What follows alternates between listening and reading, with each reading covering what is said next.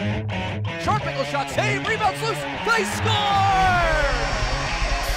Keeper Bellows goes in 4 straight games. What a goal for Oliver Wallstrom, a highlight reel tally, cross-ice pass, Wotherspoon scores! Parker Wotherspoon ties the game. This is a production of the Bridgeport Sound Tigers, proud American Hockey League affiliate of the New York Islanders. On for the return pass extended, Simon Holmstrom, he tracks, shoots, he scores! First in North America for Simon Holmstrom. I'm head coach Brent Thompson, and this is Sound Tigers Hockey. Well, it's game week, Sound Tigers fans. Welcome to the podcast. It's called Sound Up. This is February the 2nd of 2021. I'm Alan Fuehring. Thanks for joining us. Boy, it feels like hockey season out there, doesn't it? It's winter time, and it's a bit random, but today is also Groundhog Day. And I'm not even sure Punxsutawney Phil is going to be able to climb out of his hole to find out if he can see his shadow this year. Easily more than a foot of snow here in Connecticut as well as over in Pennsylvania. And it feels like hockey season it is. Of course, the National Hockey League well underway. The New York Islanders playing again tonight against the Buffalo Sabres. And for their American Hockey League affiliates, the Bridgeport Sound Tigers, they get going this weekend. It's been a long, long time since the Sound Tigers have had a regular season game. You've got to go back to March the 11th of 2020. They defeated Toronto at home in that one 4-1. And again, the shutdown was that night. We haven't played a game since. And this Friday, February the 5th, we get back underway against the Providence Bruins. Talked about Punxsutawney Phil in Pennsylvania there right off the top. Now, Pennsylvania isn't very far away at all, but the Sound Tigers won't be traveling there this season. Only 2 road trips, and they'll make both of those this weekend. They've got Hartford on Sunday, and then up first on Friday in Marlborough, Massachusetts. Just 3 days from now, they'll take on the Providence Bruins. The Bruins, of course, relocating to the New England Sports Center in Marlborough, Mass., just outside of Boston this year. Well, training camp's going on right now at Webster Bank Arena, and actually quite literally here as this podcast drops at 11 o'clock Eastern Time. The team is on the ice. It's all in preparation for the abbreviated 2021 regular season, and more specifically for Friday's opener, which is at 1 o'clock. All of the games, all 24, are at 1 o'clock in the afternoon this season. It's the first of 12 meetings coming up between the Sound Tigers and the Boston Bruins, top affiliate, and their first of 6 in Massachusetts. Well, you can expect that opening day roster, if you will, to officially drop on Thursday, and you won't really notice much of a difference between that and the training camp roster this year, which is up now at soundtigers.com, and that's because, of course, the Worcester Railers, unfortunately, are not playing in the ECHL, and so since they are out, Sound Tigers will hold on to some extra players than what you see in a normal season. That roster will be a little bit bigger. Of course, the New York Islanders roster this year is a little bit bigger as well, and so some names that typically you would see on the Sound Tigers roster aren't going to be there because of that expanded roster in the NHL, and of course taxi squads playing a role in there as well. And I mentioned that Sound Tigers training camp roster is online right now. Some notes on the roster as it stands. It's got 30 players, 18 forwards, 9 defensemen, 3 goaltenders, 5 different countries represented this year, currently 12 from the United States, 15 were born in Canada, and 3 players were born overseas. You got 1 from Sweden. Of course, that's the 23rd overall pick in the 2019 NHL draft, Simon Holmstrom. You've got the goaltending prospect of Jakub Skarek from the Czech Republic. And Tom Kuhnackel signed an American Hockey League deal in January. He's with the Sound Tigers, a native of Germany. We'll talk about him and Andrew Ladd, both on the Sound Tigers training camp roster right now. That adds a whole lot of experience. On paper, a whole lot of games played in the NHL for sure, but all that experience as well that translates into the locker room and on the ice. It'll be a lot of fun to watch those guys help develop some young prospects this season over the course of 24 games. 15 players on the training camp roster right now are AHL rookies. 9 of those guys looking to make their professional debut. Perhaps the majority of those 9 will see their debut come this Friday. The average age, 24.6 years of age entering the season. 14 players, 23 years of age or younger. The youngest player right now for the second straight year, in fact, is Simon Holmstrom. He's 19 years old. He was 18 years old last year. Actually is currently the youngest Sound Tiger ever to put on a Bridgeport jersey, and we look forward to having Simon Holmstrom back in the lineup this year. Finally, 17 players on an NHL contract. That includes names like Cole Bardreau. Of course, we talked about Andrew Ladd already. Goaltender Jakob Skarek a part of it, but also forward A.J. Greer, who came over in a trade with Colorado for Kyle Burroughs over the offseason. He's on an NHL deal, and several young guys, a lot of young forwards, including 3 entry-level deals signed back in May. That include Felix Bibo, Kolkoski, and Blade Jenkins. A lot of excitement around this organization. Just so much to look forward to despite only playing 24 games this season. This is going to be a lot of fun here today. This podcast hopefully won't just be about entertainment. It's because we're hoping, and we always strive that it's informative as well, and that's what we're hoping is the case on this edition of the Sound Up podcast. It's a Sound Tigers season preview. We'll hear from General Manager Chris Lamoriello, also head coach Brent Thompson, and a whole bunch of players, including youngsters Bode, Wilde, and Sam Bolduc, who are expecting to play big minutes on the blue line all the way through this season. One thing that everyone is wondering, I've been asked this question so many times, is how did the Sound Tigers arrive at a decision to play 24 games this season, which, I mean, some teams are playing 40 or more games. San Diego's slated to play 44 this year. Bridgeport and Hartford play the fewest in the American Hockey League. Here's what Chris Lamoriello recently told the media when asked that exact question.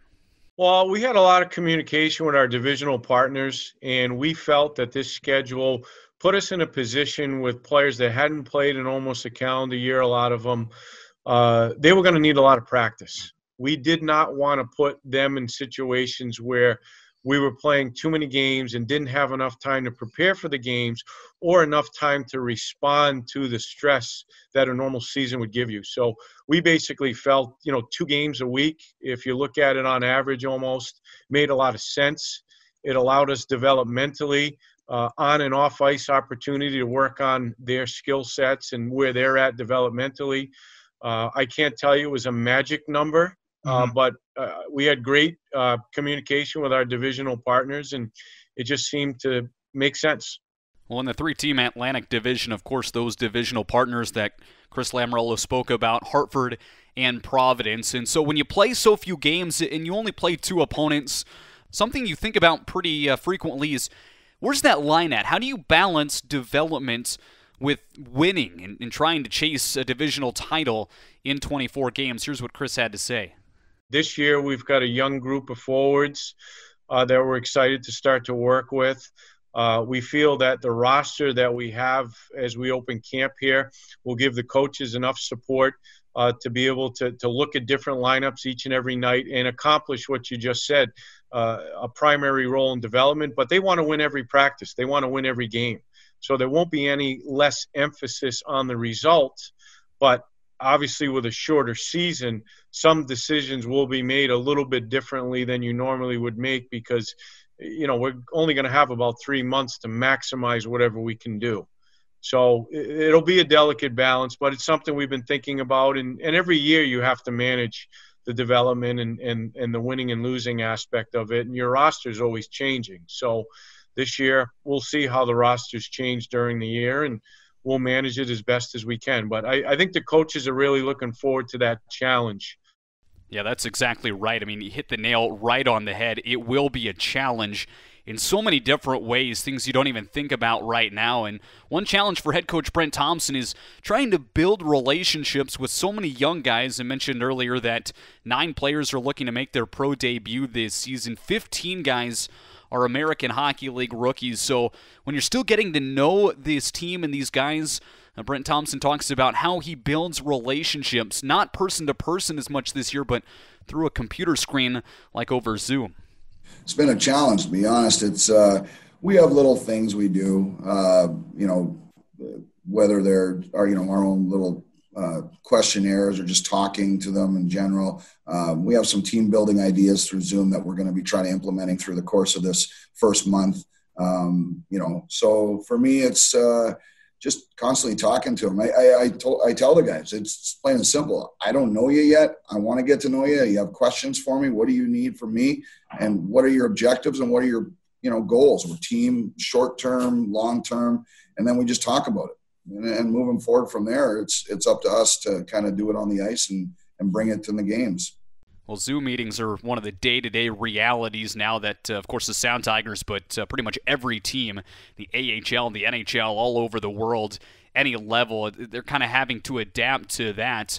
And there's so many different new, practices, things you have to do with hygiene, but a lot of protocols out there as well. And Brent Thompson talks about how his players are handling all of these new protocols across the league.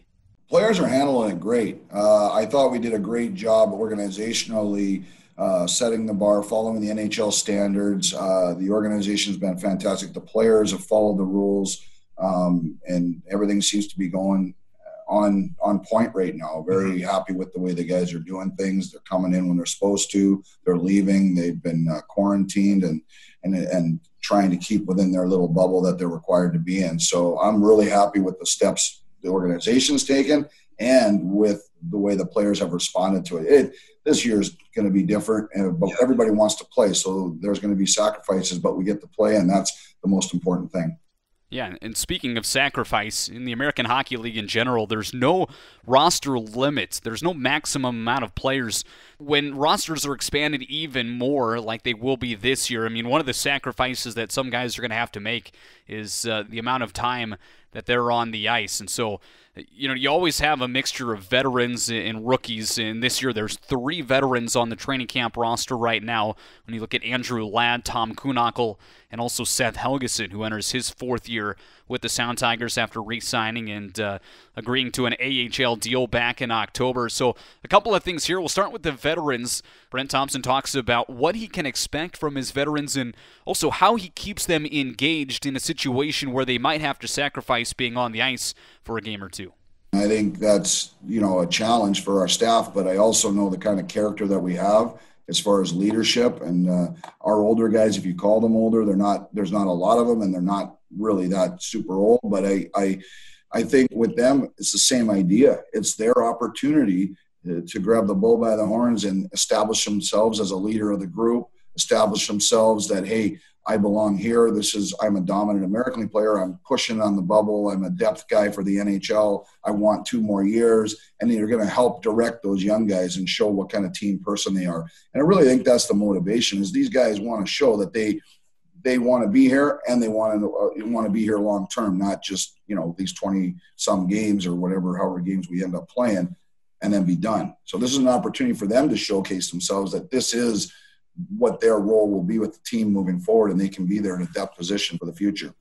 Well, and then when you shift your attention to the younger guys and all the rookies on the team, a lot of these guys, by the way, were in New York Islanders training camp back in January before the NHL season got underway on January the 13th. Brent Thompson talks about the advantage that those guys had in Islanders training camp when you look at guys like Simon Holmstrom, Bode, Wilde, Sam Bolduc, and their progression.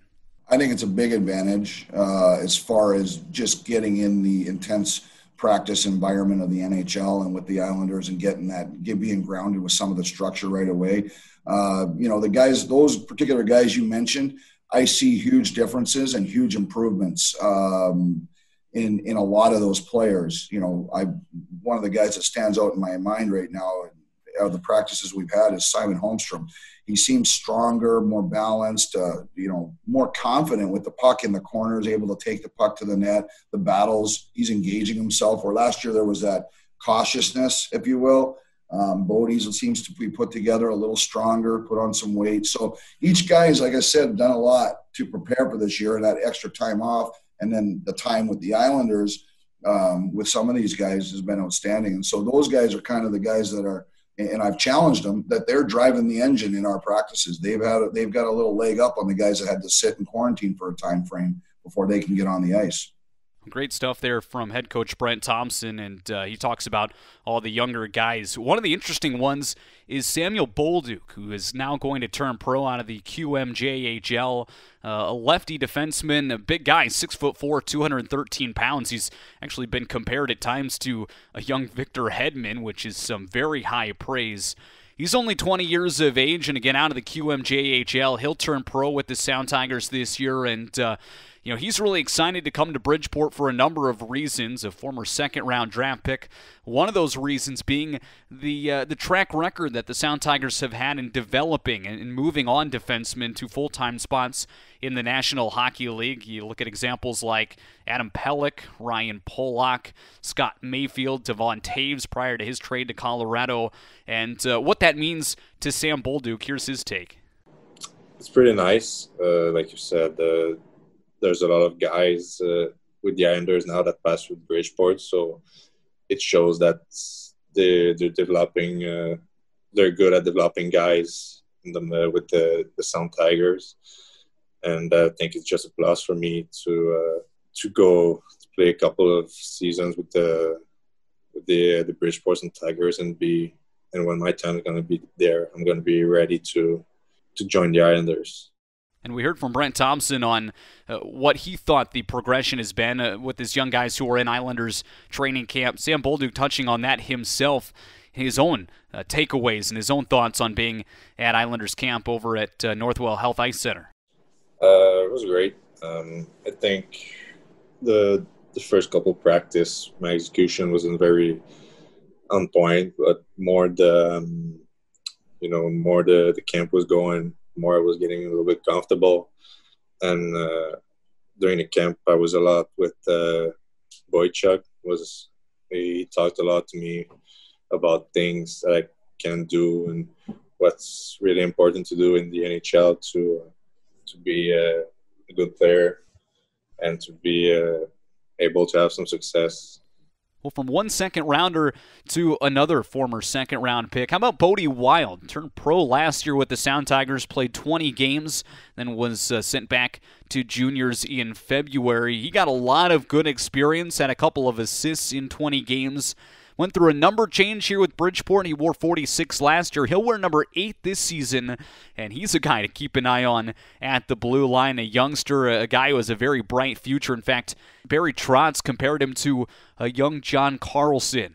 That's pretty awesome. That's high praise. Obviously, he won a cup with John Carlson, and that's a guy I watch a lot. And now I get to watch him a lot play against the Islanders with the way everything is set up this year. So, that was awesome to hear, and it was definitely some motivation, and kind of cool to hear from a guy who like I guess doesn't give a lot of praise like that. So.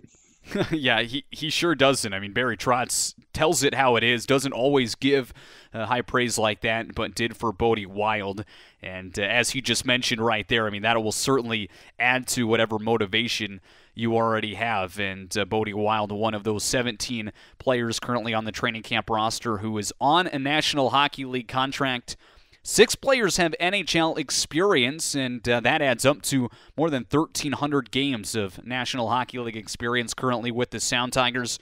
One of those guys had a memorable NHL debut and a memorable first goal on a penalty shot last year. Who could forget Cole Bardreau, who is back with the Sound Tigers this year? He's on a 2-year deal with the New York Islanders. This is the second year of that 2-year agreement. And Cole Bardreau is going to be a big piece of the leadership group. Wouldn't be surprised if he wears a letter for the Sound Tigers this year. He caught up with the media as well recently, and one of the questions he was asked is, what's it going to be like playing against only 2 teams? Yeah, I mean, it's going to be interesting for sure, obviously, and the American League, you see that your kind of local opponents more often than not anyways, but during a normal season, it's kind of spaced out a little bit at least. But I'm sure it's going to get chippy, to say the least. I think too. I think you're going to get sick of the same old guys night in and night out. You're going to have a good idea of their special teams, that their power play and their penalty kill and their system. So there's going to be a lot of adjustments that are needed. But again, I think it's kind of, this is new for everyone. It's going to be kind of trial and error as you go, and we're going to kind of, can't really plan for it. Yeah, you certainly can't plan for it. Everything is unpredictable right now. And while there are a lot of negatives, I actually talked on the podcast last week about, how do you kind of see the silver lining in all of this? And to me, the big silver lining is that we are playing hockey. There were so many travel restrictions and financial implications as well, but we are playing, and so that makes me excited and thankful just to get some games under our belt this season. Of course, the unfortunate part of Bridgeport playing, and specifically at home games this year, is that fans won't be permitted into Webster Bank Arena to watch, at least not to start this season. And so I asked Cole Bardreau about if he allows himself to think about what it's going to be like to play a home game in front of no fans. Obviously, there's a lot of negatives to that, but maybe some positives as well. Yeah, it's definitely going to be different, and like you said, that is I think only guys that play the game or are very familiar with the game kind of realize how much benefit can come from a crowd. Whether you're tired and you make a big hit, and a little crowd action kind of gets you going a little bit more. But at the end of the day, I think you kind of just gotta see the glass half full, see the benefits of it. Maybe it takes the pressure off some of these young kids who, this is going to be their first pro games, and, a big crowd can kind of, make you tighten up on your stick a little bit. So maybe for me, that's my mindset is kind of, there's going to be a little bit less pressure from having so many eyeballs on you, and, try to view it from that standpoint. And the Sound Tigers' home schedule begins Saturday, February the 13th. They'll be at home against the Providence Bruins in that one. Well, again, hockey's right around the corner. The season opener is this Friday, and we are just so excited to get going. All games will be broadcast live on AHL TV this season. Last week on the podcast, we sat down with Sound Tigers VP of Ticket Sales and Service, John Forsberg. He let us know that if you put a deposit down or purchase a season ticket membership for 2021-22, you'll get AHL TV absolutely free here for this abbreviated season. So that's a nice little perk there. Make sure you give the Sound Tigers front office a call if you'd like to take advantage of that. AHL TV will have the video streaming of the games. Also, the Sound Tigers radio network, powered by Mixlr, will have the radio broadcast for all home and away games this season, starting with the opener on Friday. Finally, on the podcast, we'll hear from veteran Seth Helgeson, who returns for his 4th season with the Sound Tigers. And for my money, I don't see anyone else who is more deserving of wearing the C this year than Seth Helgeson. Sound Tigers captain a year ago was Kyle Burrows. Over the offseason, he was traded to Colorado for A.J. Greer. And so Bridgeport needs a new captain this year. And again, I've got to think Seth Helgeson checks every single box when it comes to the type of leader on and off the ice that you want in a captain. And there's some other guys in there as well. Tanner Fritz, Cole Bardreau, they've certainly been around, but Seth Helgeson has paid his dues. He's been an alternate captain ever since he came to the Sound Tigers back in 2017. What would it mean to Seth to wear that C and be the full-time captain of the Sound Tigers? Yeah, that'd be a great honor. Just from being here for the last 3 years, going on my 4th year.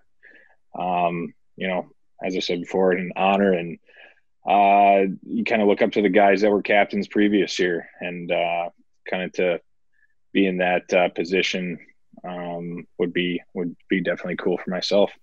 Hey, we'll just see if Seth's got that letter on his jersey come Friday. Sound Tigers and Providence Bruins in Marlborough, Massachusetts this Friday, a 1 o'clock start. Again, the games will be broadcast on AHL TV and the Sound Tigers radio network beginning at 12:45 Eastern Time next Friday afternoon. Hey, I'm Alan Fuehring. Thanks again for joining us on this Sound Up podcast. It's been a lot of fun. We'll talk to you next Tuesday, and for the first time in a long time, we'll have a game, 2 games actually, to review. And then we'll set the stage for the home opener coming up on Saturday, February the 13th. I'm Alan Fuehring. Thanks for joining us on the podcast. Have a great rest of your day and week.